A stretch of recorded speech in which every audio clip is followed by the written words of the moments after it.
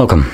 In front of me is a T-Mobile T-Phone 6 Pro, and today I'll show you how you can enable and set up your portable hotspot. So to get started, let's pull down our notifications, extend the list, and in here you'll find the toggle for it.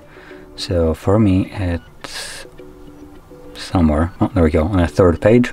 You can see it looks like this. Once you find the toggle, the first time around you want to hold it. This will quickly take you to the settings, and in here select Wi-Fi hotspot and then choose Wi-Fi or hotspot password.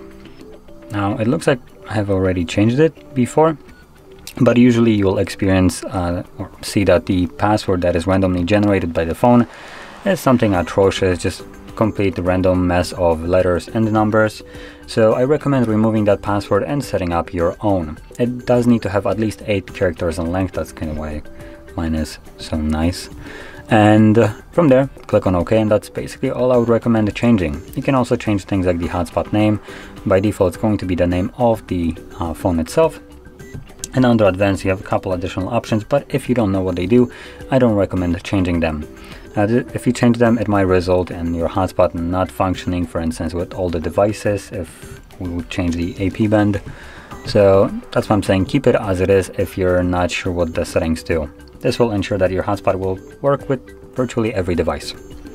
From there, we can close this, and whenever you want to utilize your hotspot, simply find the toggle, tap on it, and it's now running and you can connect to it. Once you're done with it, you can turn it off by tapping on the toggle once more to turn it off. And with that being said, if you found this very helpful, don't forget to hit like, subscribe, and thanks for watching.